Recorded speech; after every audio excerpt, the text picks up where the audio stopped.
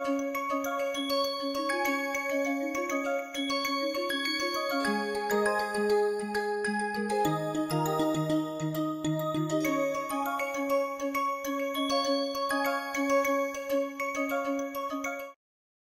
so let's move on.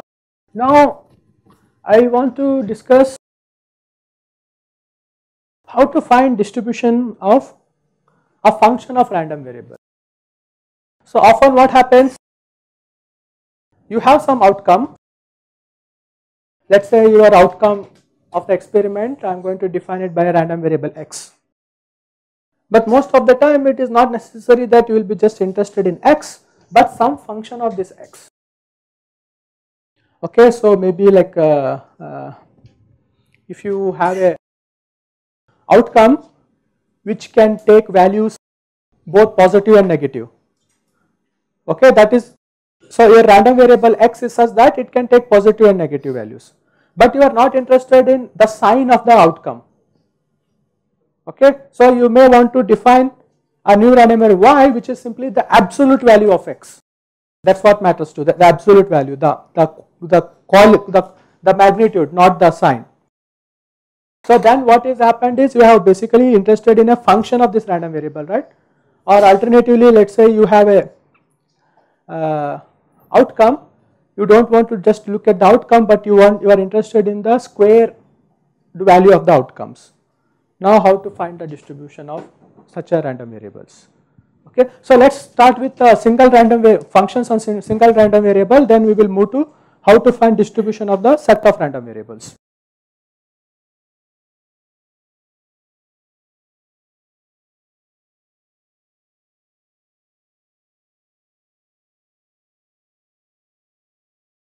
Suppose let's say you have random variable x, but what I am interested in some function of this random variable x, and let's call that function to be g.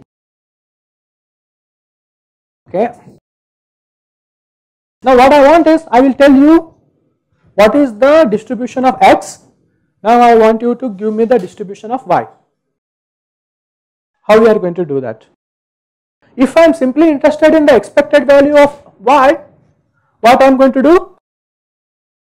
What will be expected value of y?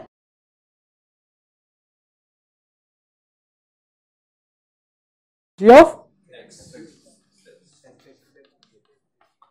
So here, if you just tell me the PDF, let's assume it's a continuous random variable, and if you give me a g function, then I will just find it. Now I am asking you more than this.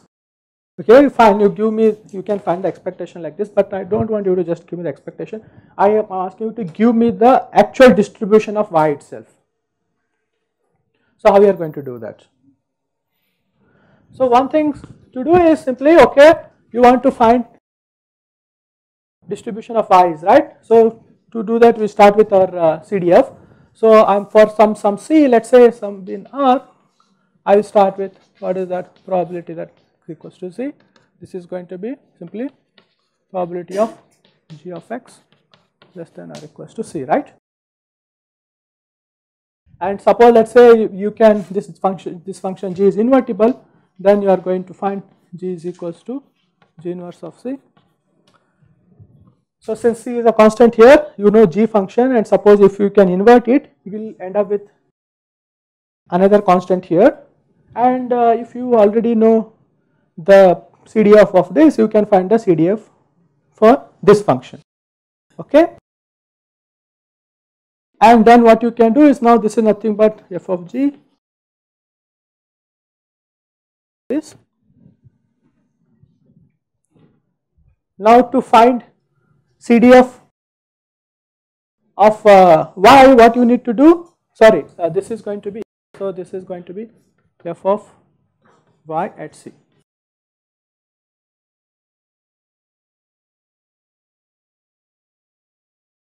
So in general, what we are going to do, we have basically translated this condition, which this I can basically write as something like, I have translated this into x belongs to some set A, right? So this x being less than or equals to g inverse of c is saying that x belongs to some A, right? Where A is now defined in terms of this constant c and my function g.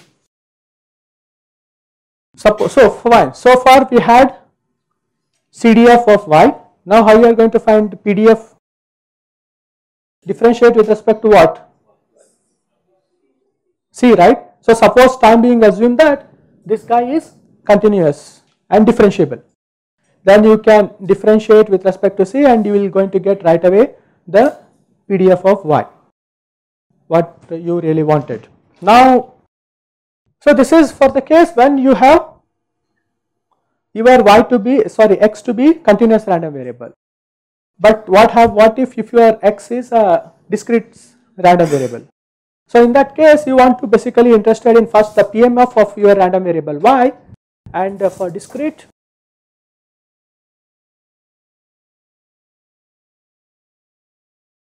you are going to say, okay, P of y, if my x is already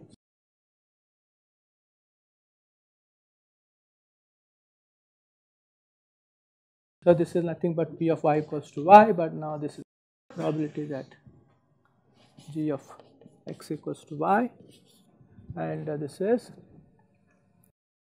going to be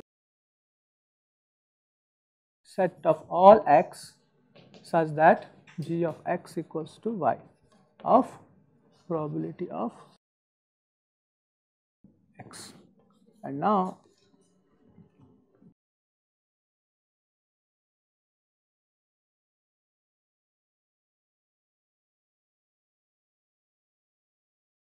okay, see, like when I am applying probability, right, we have to be also careful. I am computing this probability with respect to random variable x or y, or I am computing this probability jointly. Okay, so in this case when I write it here, I am computing probability that y is less than c, right. So here the probability is with respect to distribution of y. Okay, and here now I have replaced y by g of x. Now here probability with respect to distribution of x.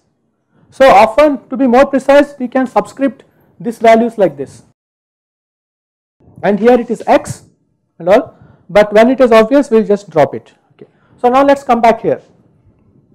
Probability of y, that it takes value small y, is nothing but this, right, like and then I have just replaced y by g of x, that is the definition of y. Now what I am interested is, this is nothing but here set of all x such that g of x goes to y. Okay, it is not necessary that one point goes to, when you apply g function on that one point it goes to one point, right, that there could be multiple points that can go to y. So for example, let us say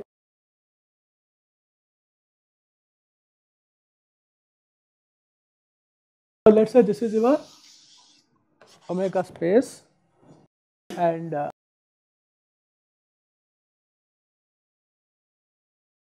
this is your random variable xy. So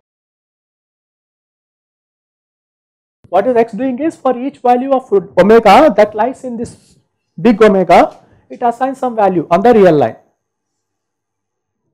That is the meaning of x, right? X is basically giving values to each point in this. Now further what we are doing is, we are further applying g on this to get y, and that is further give me some, for the same omega, the new value y of omega.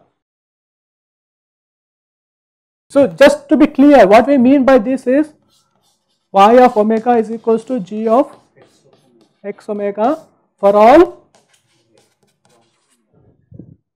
right. So now when I apply this g function, let us say this is some y, let us say I am interested in some y here, that is my small I. When I apply this g function, it may happen that many function can fall to the same y, right. So that is why I have to look for all x that takes the value y and then add all of their probability. That will give me probability of y at the value of, that gives me probability that y takes value small y. Understand this? Okay, fine. So this is a process. If I just give you x with a certain PDF or just CDF or its PMF, if you want to ask find the PMF or PDF of y, this is the general step. You have to just basically translate that value in terms of x itself for some known set and write it in this form. Okay, now where is this useful?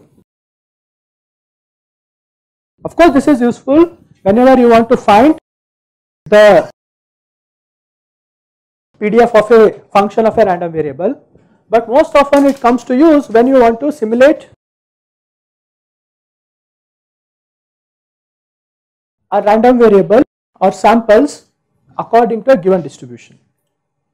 Okay. So many of the time you want to do a priori some analysis, right? You feel that your system has this kind of CDF, but you can't always work on your system. For example, your system could be a very costly aircraft carrier or like a big aircraft, fighter aircraft or something. So you can't like directly work on this, right? You have to basically simulate some of the things in your room.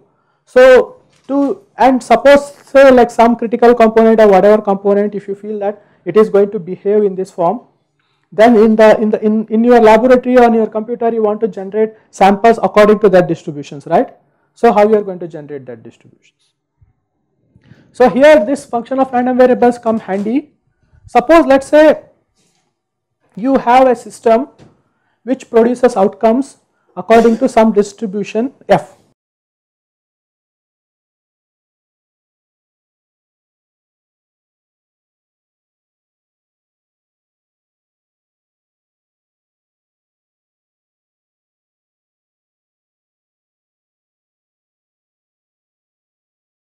Now I want to generate samples according that obeys this CDF, or come up with a random variable or characterize a random variable that has this CDF. So suppose if I can set up an experiment that gives outcomes which has a CDF as per your requirement, that means I am basically simulating whatever the real thing that you wanted to characterize through this F, right? So now how to generate a random variable which has this f. So often we will be given x and we will say this is the CDF of it. Now I am asking you a reverse question. Given the CDF, generate me a random variable whose outcomes will have this CDF. How we are going to do that?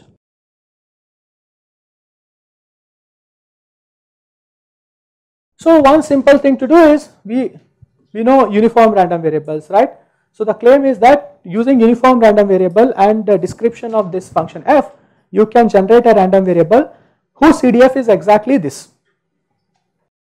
Okay, so suppose let's say u is uniformly distributed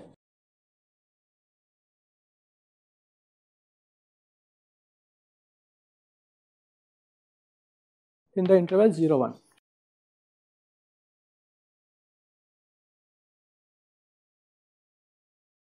My claim is that if I am going to construct a random variable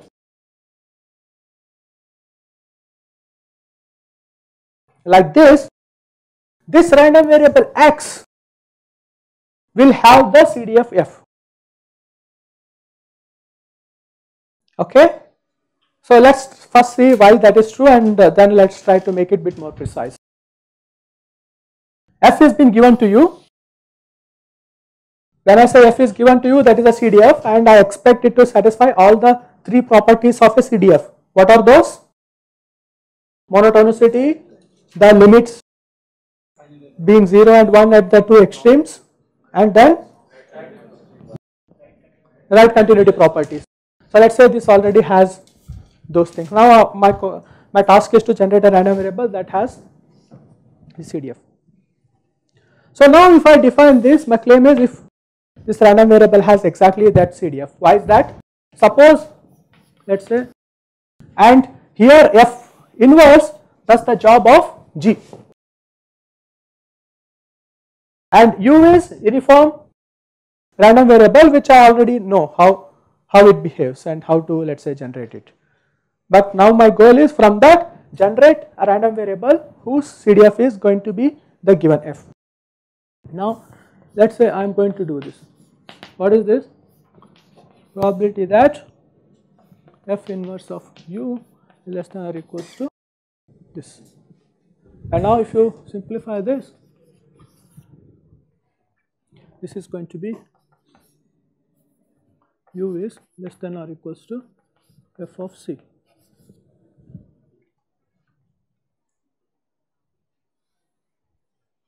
Right? So notice that F is a CDF, right? What is the range of F? It is going to take value only between 0 to 1, right? Now I am asking the question after simplifying this uniform random variable taking value less than or equals to F of C, which is between 0 1. What is this value? It is simply going to be F of C. So you see that the CDF of this random variable is exactly what you wanted. It is the CDF of, it is exactly the F function. Now the question is, to do this I should be able to invert my function F, right? Whatever my function F that is given to me. So is it possible, like if you take a CDF which has all these three properties, I should be always able to invert it? Yes? Why? That's enough. So let's look at simple, let's take an arbitrary CDF. Let's say it has this shape.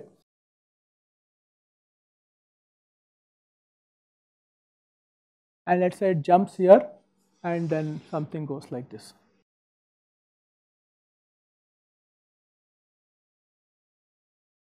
So there is a jump for us here. And let's say this is the right continuous function at this point. X, and this is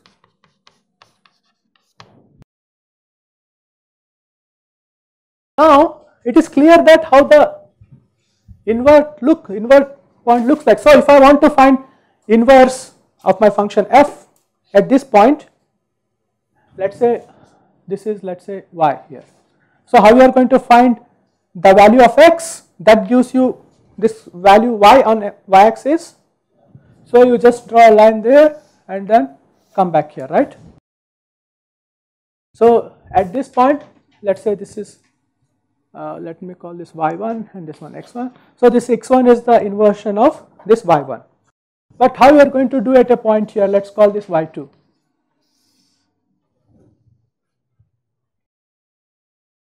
So what this, any value in this, where it is going to map? Is it possible to clearly define what is the inversion here? What is the inverse of y2 here? This will not be. F doesn't take the value.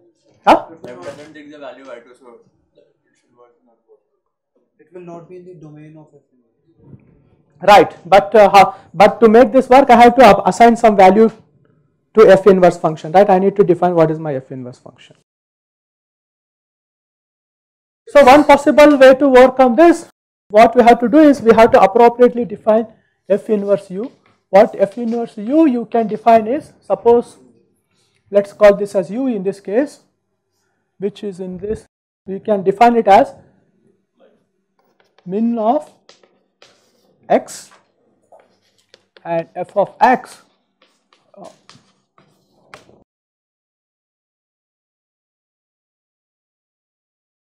so you look at all the values of f of x which is going to be greater than this point, and in that you take the smallest one.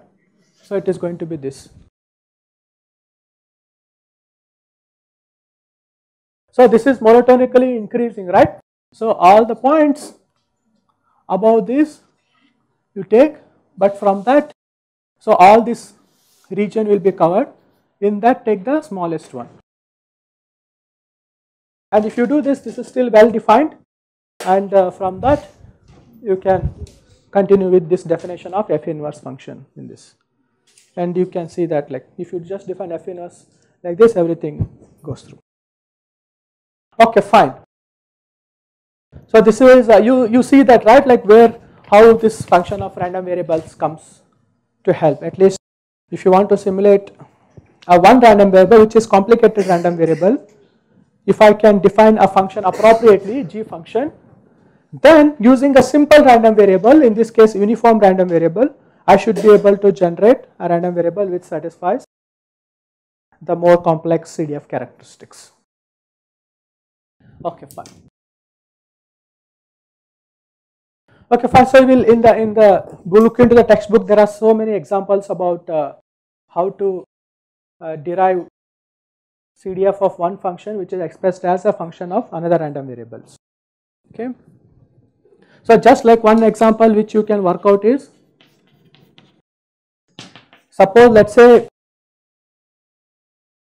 you have a random variable which is defined as y equals to tan of theta, where theta is distributed uniformly from minus pi by 2 to pi by 2.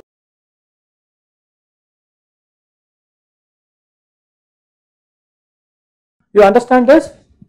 Theta is uniformly distributed random variable that takes value between minus pi by 2 to pi by 2. Now you are applying tan function on that, and you are defining the new random variable as y. So how this function look like? So let's say this is my pi by 2 and this is pi by 2, minus infinity to, so it goes like maybe something like this. Okay. Now what is the range of y? Minus infinity to plus infinity, right? Whereas the range of theta is just minus pi by 2, pi by 2. Now how to find the CDF of y here? So just like using this method you can work out, and you will see that f of y of c is equals to 1 by pi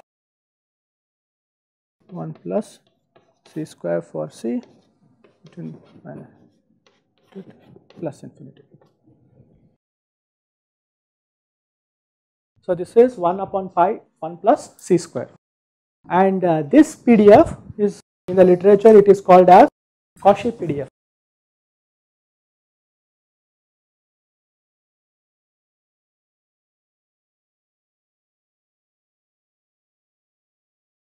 So this is function of one random variables, right? It's not necessary that most of the time you will be dealing with one random variable. Like as I said, if you are interested in weather, you may be interested in temperature, humidity, density of whatever, the clouds, whatever. So there are so many bunch of random variables you have to deal with. And then you may want to look at transformation of these random variables. So here it is a transformation of single random variable, but you may be interested in transformation of a set of random variables. So how to do that?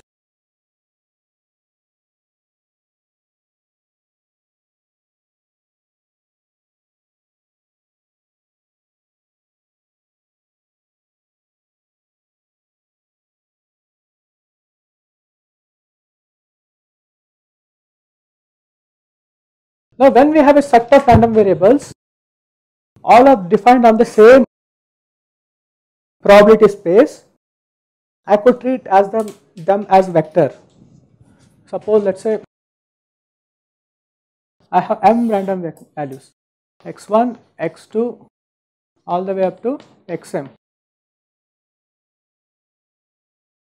I can treat them as a vector having m components. Okay, so I'm just going to represent that as a random vector now. So a collection of random variables I have, I'm just going to take them as a vector and denote that as x here.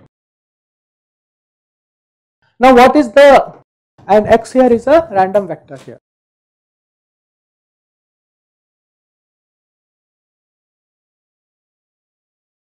So I am just going to use the same notation for a random vector, and also sometimes even single random variable I am going to write it as x.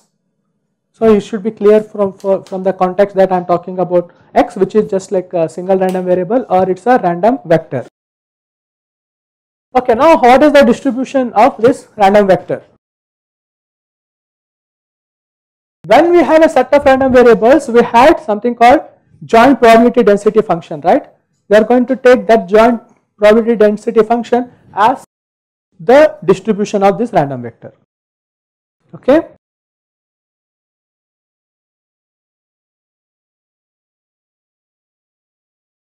So the joint PDF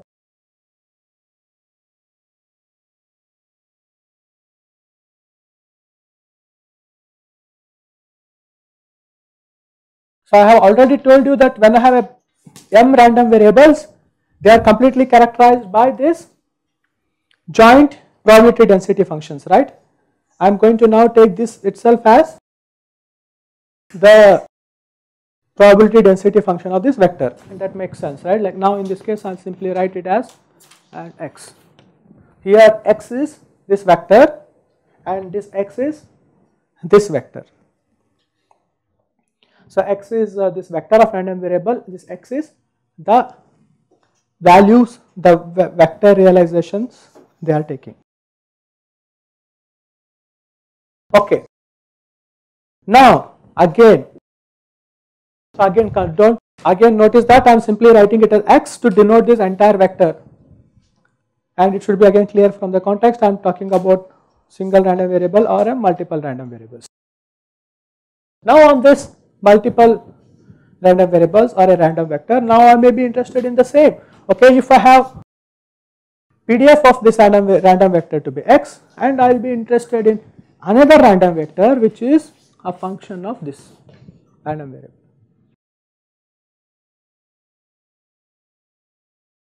Okay. Now how to find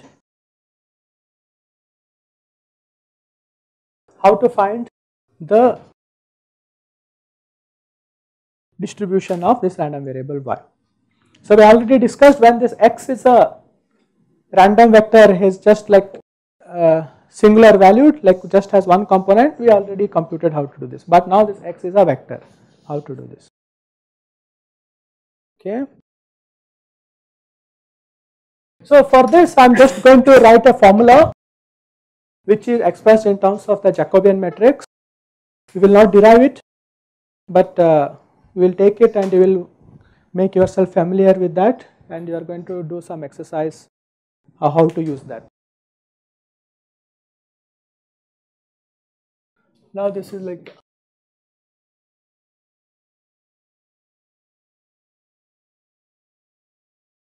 let's say y is continuous.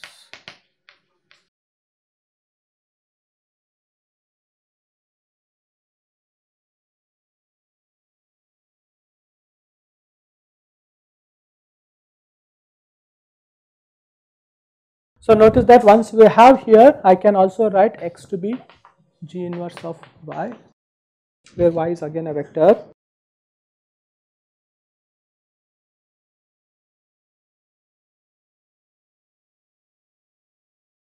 For any y in the range of g, we have that f of y is equals to f of x divided by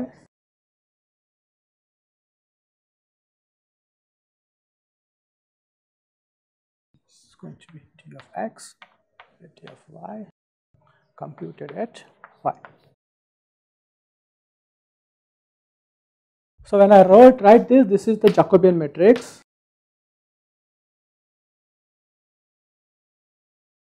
and when I say this two vertical lines, this is indicates the determinants of this Jacobian matrix.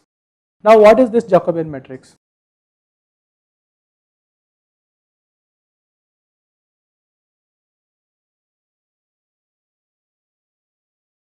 It basically looks how each component varies, each independent component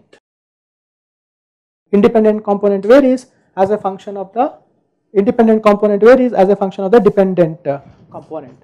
So let's say you have x1, here y is what? Dependent component, right? It is dependent on x. x1, we are going to write it as y1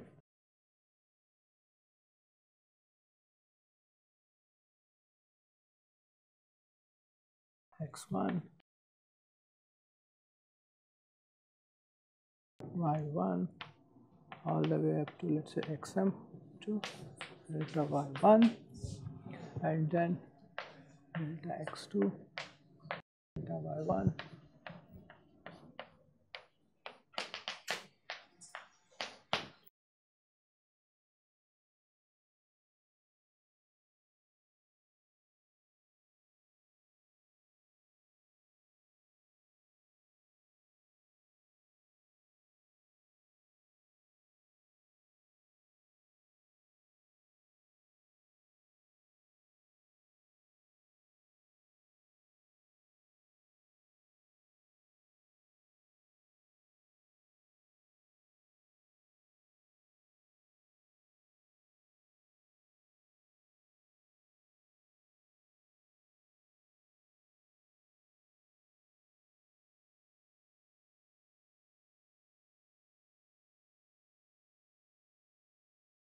So if you are going to solve this, so you have to construct a matrix like this, and then so this is going to be a square matrix. So we are also going to assume that this y is also of the same dimension of x. Okay, so then you are going to find the determinant of this. So now here this is, you are going to compute it for a given y, right? And now, but for that you have to first find x. Here is nothing but g inverse of y, and then you are going to compute this matrix at y. So would that be x1? There also x1 will come in first row, right? In the first row, last column.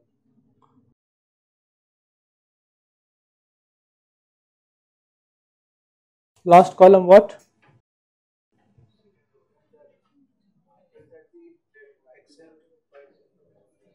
I see. Is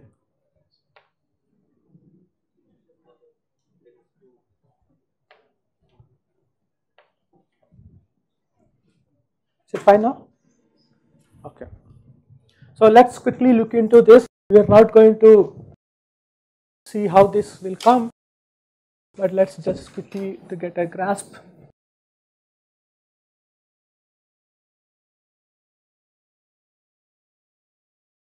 So let's say you want to, for example, as an example, let's say you are in a Cartesian, in a Euclidean space, where the how you are going to denote a given component point through its coordinates, right?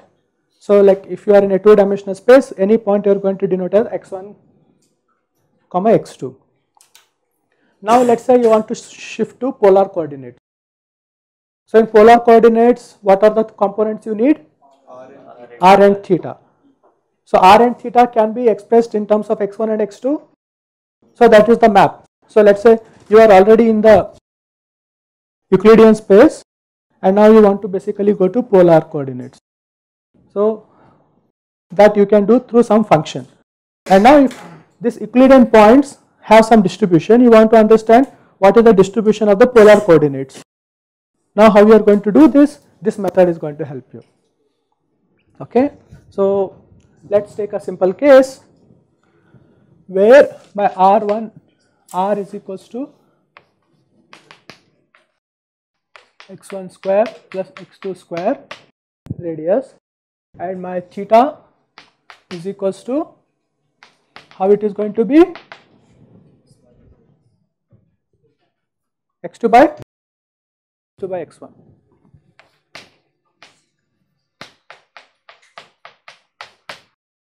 So here my x is going to be x1 x2 and my y is r and theta. Okay, and my function g is such that it is doing this kind of mapping. It is taking r1 and r2 and giving you, sorry, x1 and x2, and it is giving you r radius and it is giving you theta. So, okay, so now you have expressed independent random variables. So these are independent here. So how the dependent variable depends on them. So I could also write in a reverse form, right? So how can I represent x1, x2 in terms of r and theta? R and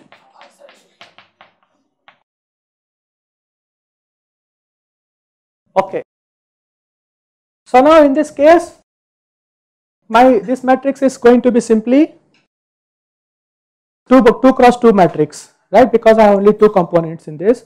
So can you quickly compute this and tell me what is this Jacobian matrix is going to look like?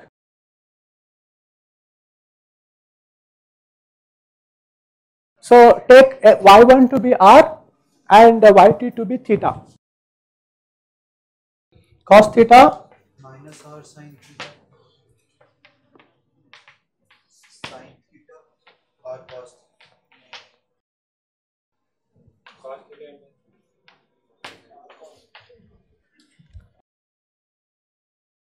I mean, just check, this is what the computation I have here, I am just writing that.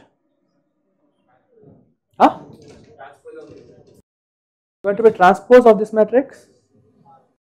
Why is that? to do del x1 by del r, so it will be cos theta. x1 I am just going to do r, this is simply going to be cos theta, and then this one I am going to do with r.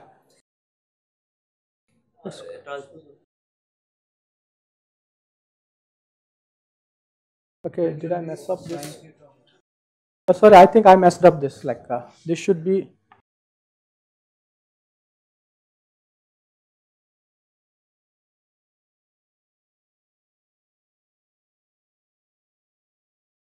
yeah, but let me just define this correctly. Determinant will be same, but whether I need to take transpose or not is the worry.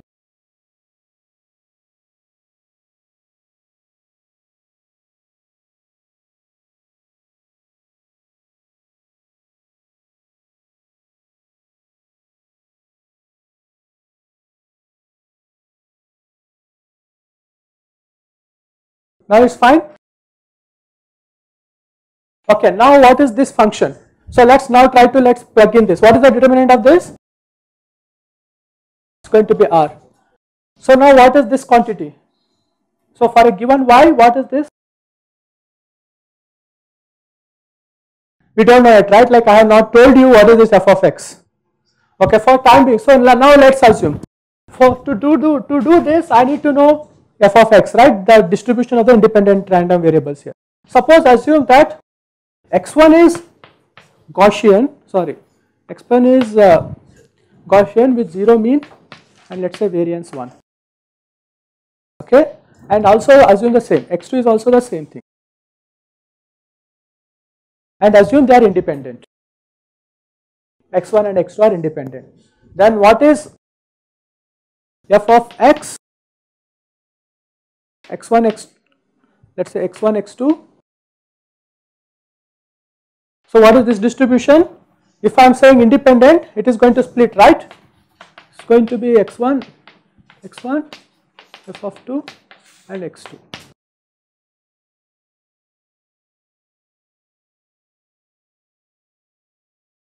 What is this distribution? F of x1 of x1?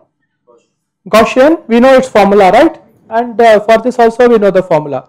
Now this quantity, now what is x1 and x2 here? If I tell you y is now for me what? R and theta, right? If I tell you that what is this x1 is going to be, I have already written what is that. Now so finally what is the formula is going to look like? For f of y for some pair r theta, what is this?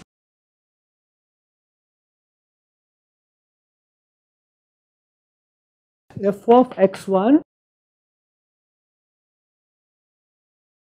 r cos theta f of x2 r sin theta, and what is the determinant? R. Can you quickly plug in the Gaussian distribution here and see what is that you are going to get? R by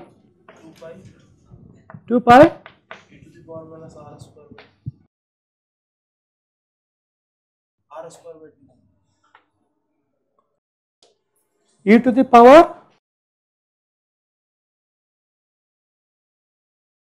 so it is going to be r square cos square theta plus r square plus sin square theta, right?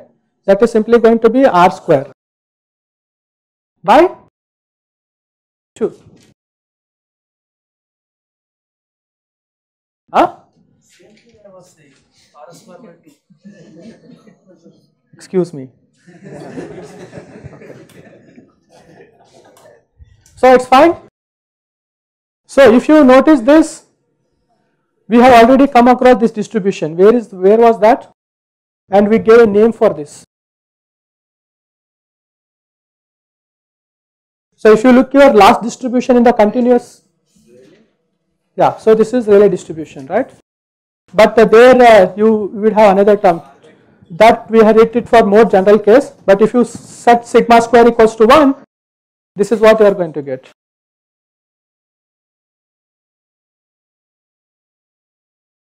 Okay, so this is Rayleigh with parameter what? Sigma square equals to 1.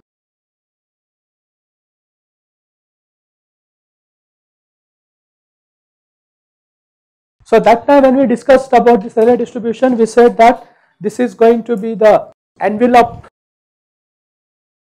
of a sum of random variables, right? So if you now look into this, this is exactly what we mean by envelope that time. You just take the squared sum and look at the square root of that. This is what the envelope. So this is how like the sum of the Gaussian squared, and if you take the square root, we will recover the Rayleigh distribution.